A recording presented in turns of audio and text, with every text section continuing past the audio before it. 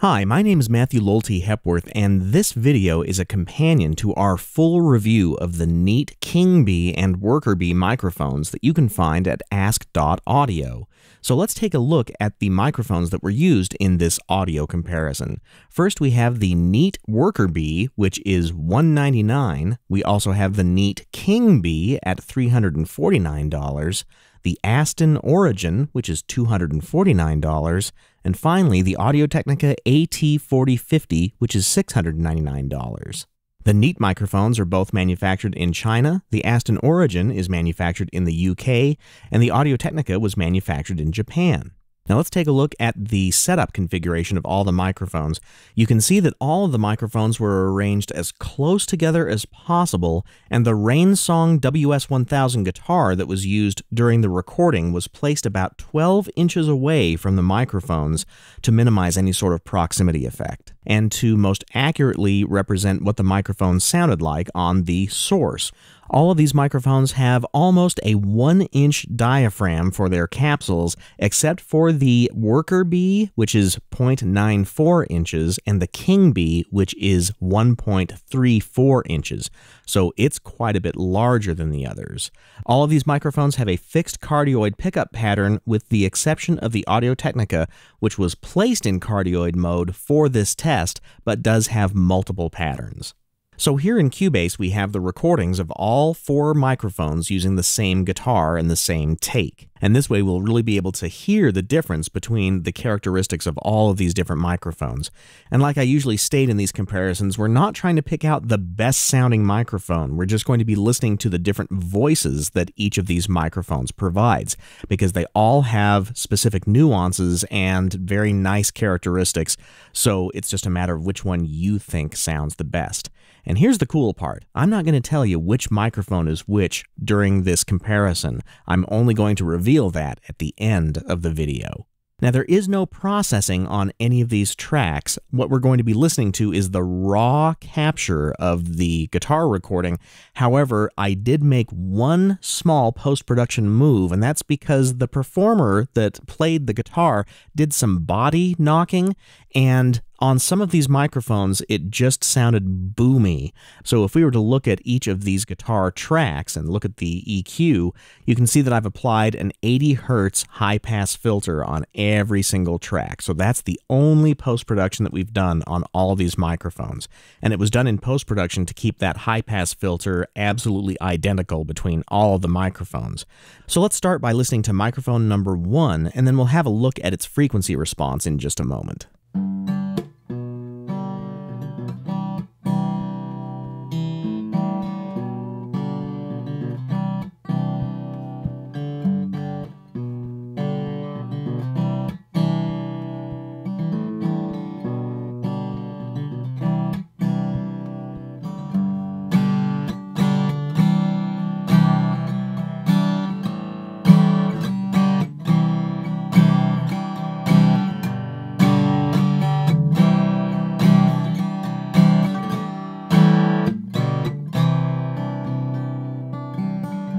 So now let's take a look at the frequency response of microphone number 1.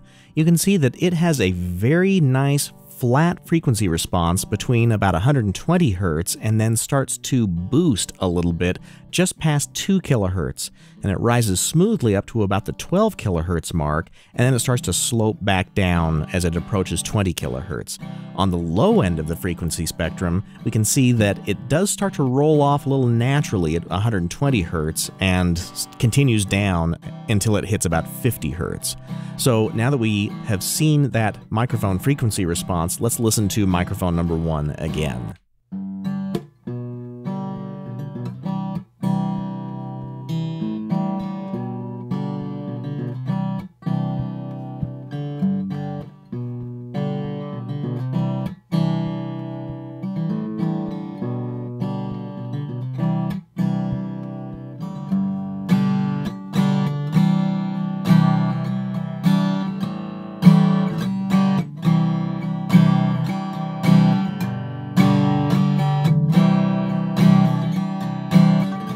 Now let's have a listen to microphone number 2. So I'm going to hit stop and rewind, and let's listen to that microphone.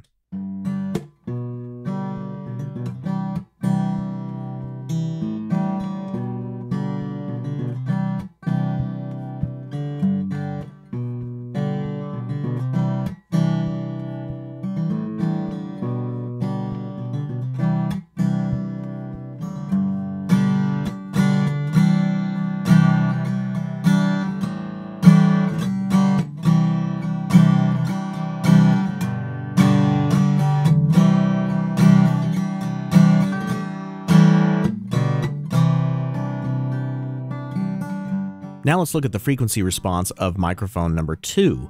It also is mostly flat in the low and high mid-range frequencies. If we look at the low frequencies, and just ignore that lower line because that only depicts what the microphone's high-pass filter does to the frequency response, and if you look above that line, we can see that this has a pretty amazing low-frequency capture ability, all the way down to 20 Hz at 0 dB. And then there's a little bit of a bump that centers around 50 Hz, and then as it goes through 100 Hz and all the way up to 5 kHz, it only gets slightly noodly. And then there's a bit of a boost at about 6 kHz, and then it settles right back down at 8 kHz, but then there's another boost at 10 kHz and another tiny boost at 15 kHz, and then the microphone starts to roll off as it approaches 20 kHz. And now that we've seen that frequency response of microphone number 2, let's have a listen to that track again.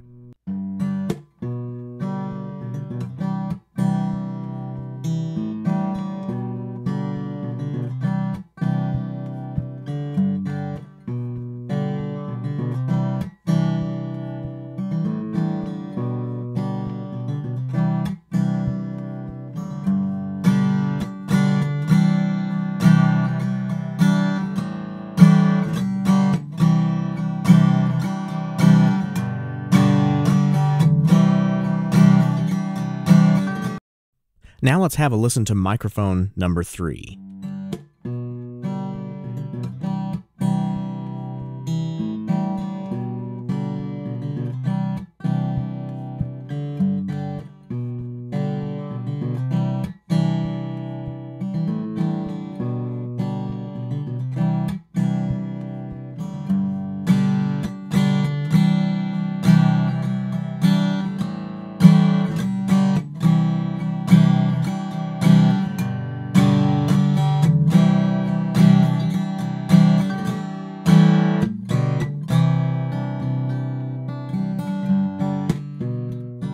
Now let's look at the frequency response of mic 3. You can see that it also has a very flat low and high mid-range, but the low end is a little bit deceiving on this graph because it looks like it drops off pretty dramatically. However, look at the frequencies down there. It doesn't start to roll off until 50 Hz and only gets close to minus 10 dB as it approaches 20 Hz. So it does have a very rich low end. And if we look at the higher frequency responses, just past 1 kHz, there starts to be a slope that goes up until about 8 kHz, then a tiny dip, and then another little boost as it approaches 10 kHz, and then starts to slope down towards 20 kHz. Now that you have seen that frequency response graph, let's listen to microphone number 3 again.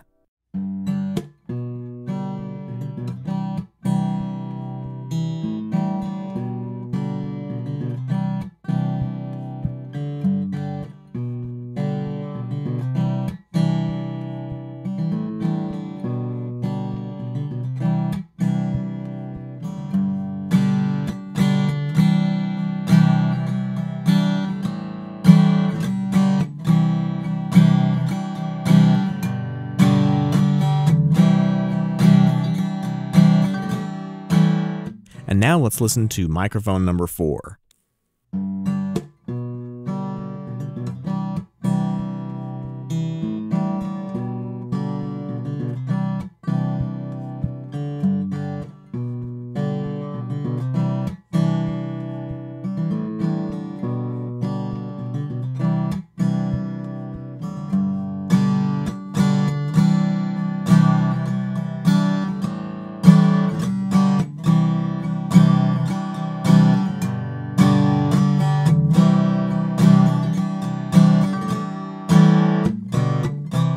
Now here's microphone 4's frequency response, and this one is really unique. I've never really seen this before.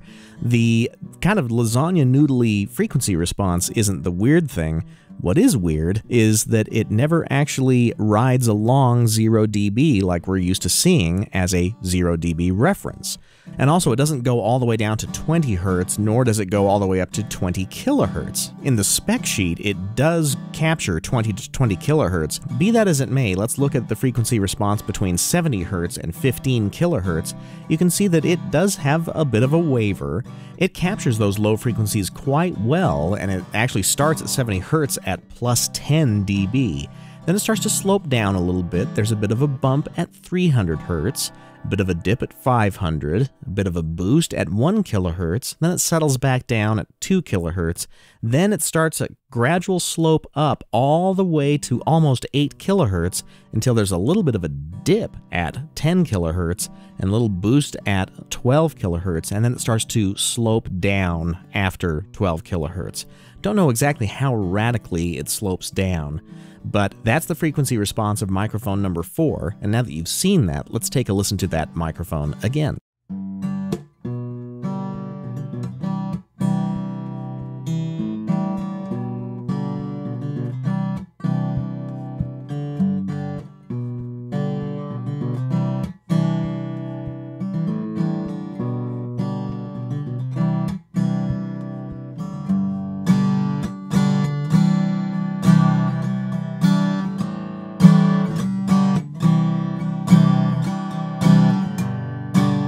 And now what I'm going to do is rewind and start with microphone number 1 and bounce between the playback of all of those tracks so you can make a quick comparison between the sound of each of these microphones, starting with microphone number 1.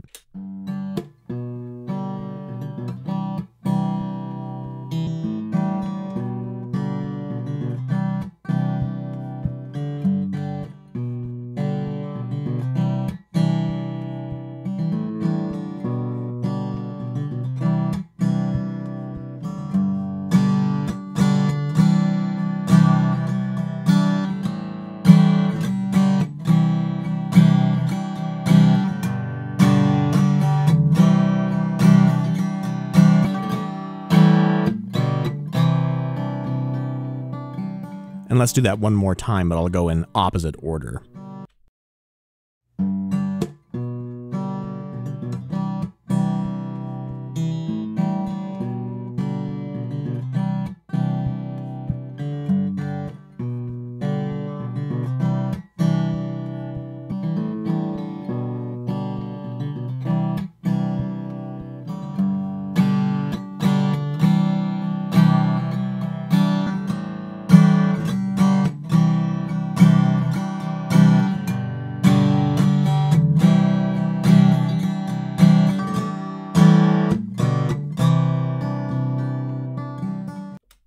Now, if you want to download these files so that you can listen to them on your own studio monitors, they will be posted as part of our review at Ask.Audio. But now I'm sure you're dying to know which microphone was which track during this comparison. Well, I decided to go in manufacturer alphabetical order, so microphone number 1 was the Aston Origin. Microphone number 2 was the Audio-Technica AT4050. Microphone number 3 was the Neat King Bee, and microphone number 4 was the Neat Worker Bee. And just to review which microphone was which inside of Cubase, microphone number 1 was the Aston Origin. Microphone number 2 was the Audio-Technica AT4050. Microphone 3 was the Neat King Bee, and finally, microphone 4 was the Neat Worker Bee.